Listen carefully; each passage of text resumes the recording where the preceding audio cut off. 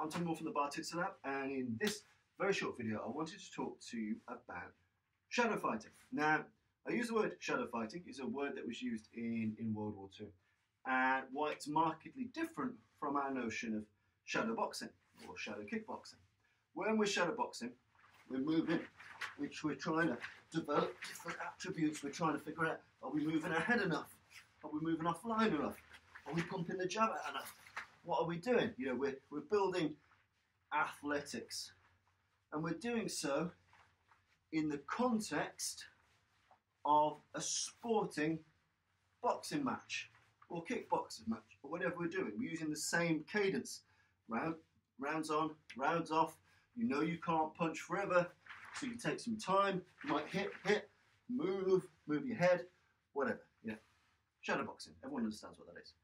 Shadow fighting is, how do I build drills that I can do anywhere with no equipment, no partners, and obviously that's never going to be perfect, but it needs to be part of your repertoire. What can I do with shadow fighting? Now, a great drill and a great thing I like to talk about is being attacked in everyday life and how inbuilt many things are into our brains. So, for example, if we're looking to do a drill for our own self-protection, one of the first things we need to build into our shadow fighting is the thing I was doing before I was attacked. For example, most people attack an opponent when they think they can win. Very few people want a fair fight. So if you're going to get battered, mugged, robbed, whatever, it's not going to be really when you're facing the opponent, apart from very social violence. But most asocial violence, you're going to be attacked when you're doing something else. So what I like to build into drills is get students to spend 20 seconds, 1 minute playing out a normal scenario, because we've got that muscle memory built in. So I might say, you're all at the bar having drinks, and your shadow fighting then is literally you going through the motions of paying, collecting your drinks, ordering stuff, speaking to your friends, and getting people to build that in.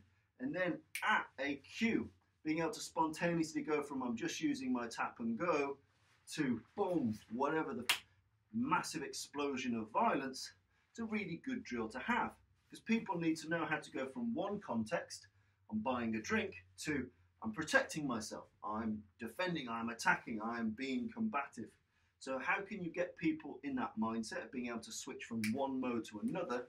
I find that shadow fighting drills do that quite well. Naturally, you can ramp these up and make them partner drills and kind of stress test drills and all this kind of stuff. But if you're looking for something simple you can do with big groups of people or small groups of people, if you've got very little time or no equipment, or you're just out on the road, or you just want to keep that mental keenness, have phases where you set your timer to automatically bleep at different intervals, and then go through the motions of a normal civil scenario, such as I'm buying stuff from a bar, and take the time to stretch those out a little bit more.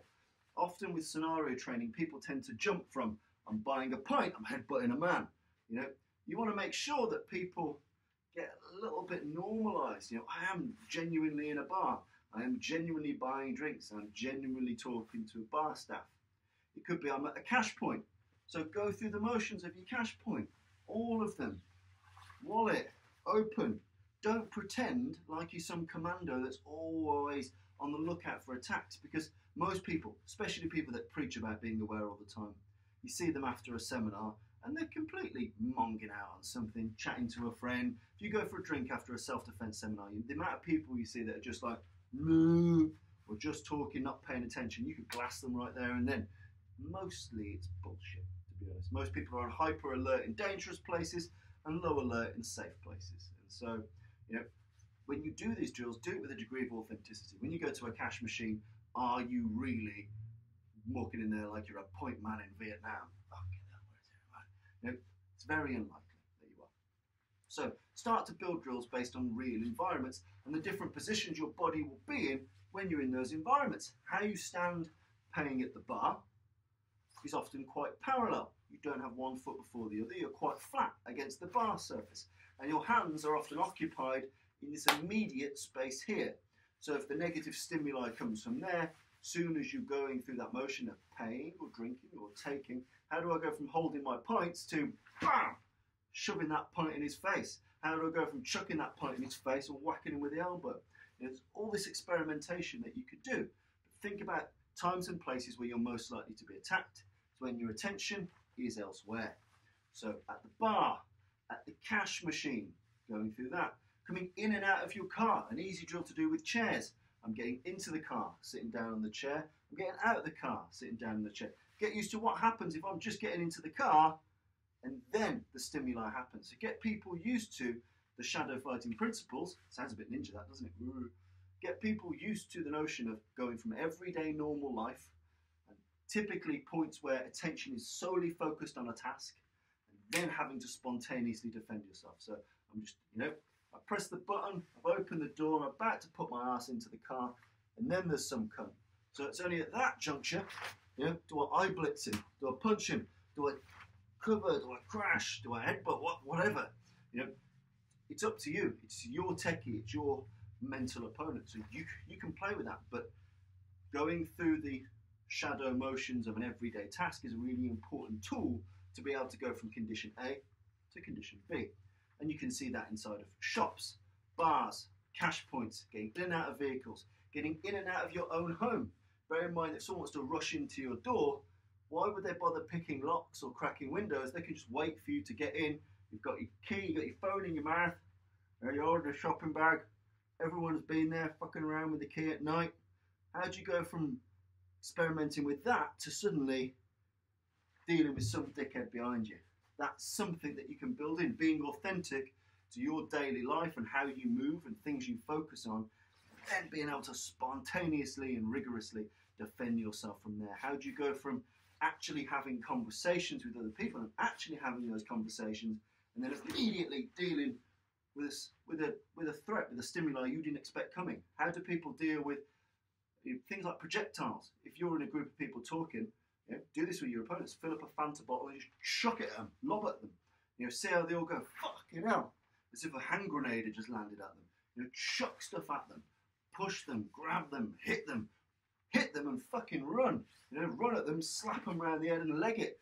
Get your students used to unexpected stimuli in typical environments, in conversation, bars, cinemas, cash machines, coming in your door, coming out your door, answering the door, getting in the car, getting out the car, being a knob and texting on your phone.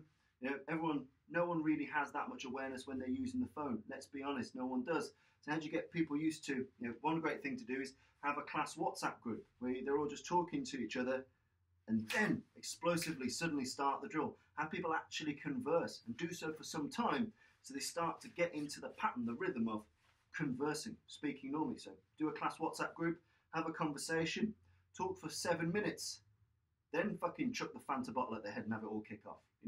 Get people used to that normalised behaviour and then defending themselves. It is really, really important. So shadowboxing is a really important attribute drill. Being able to move, whatever the fuck you're doing, whether you're shadowboxing combatives, whether you're shadowboxing boxing, whether you're Thai, whatever the fuck you're doing, I don't really care. That's one important drill. Another important slice of that pie is getting people to go through motions that are already built into their soul. Getting into the house, getting into my car, I'm putting my ticket through the tube. I am buying beer. I am getting into a car, out of a car. I am texting and not really paying much attention. Going from that, taking some time to have them go through the motions of that and feel it as an authentic movement. This is how I actually open doors. This is how I actually pay for things. This is actually how I tap and go, where an attention is one place, and going from there into spontaneous response to deal with the threat. So it's a really important drill to play with, but the most important thing is having longer than you think is necessary on going through the living aspect, the bars, the cash point, the conversing, the texting, the being on the phone. Spend a good while doing that so people start to normalise and start to act how they normally do, and then kick off the response, the training, the drill, whether you're doing it solo, in small groups, with people that are padded up.